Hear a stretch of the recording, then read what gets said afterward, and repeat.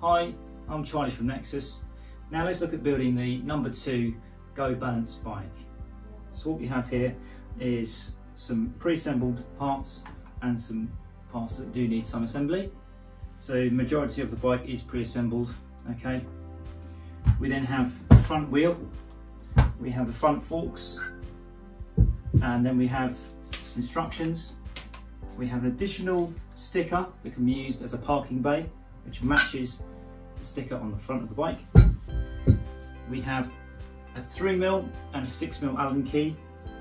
We have a spanner and 2 grub screws. To make this work, I would suggest having a small rubber mallet to help you, and a power drill with a 3mm Allen key bits to go inside that drill as well. Okay, let's get assembling.